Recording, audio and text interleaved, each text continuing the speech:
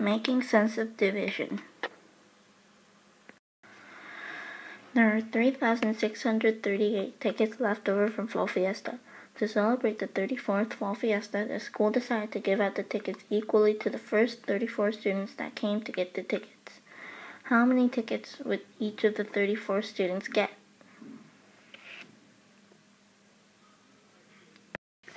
This is a sharing situation because the divisor represents the number of groups and the quotient represents the size of each group.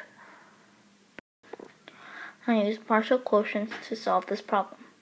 To find out how many 34s was in 3,638, I took out 100 groups of 34 because I knew that 34 times 100 was 3,400. After I took out 3,400, there was 238 left over.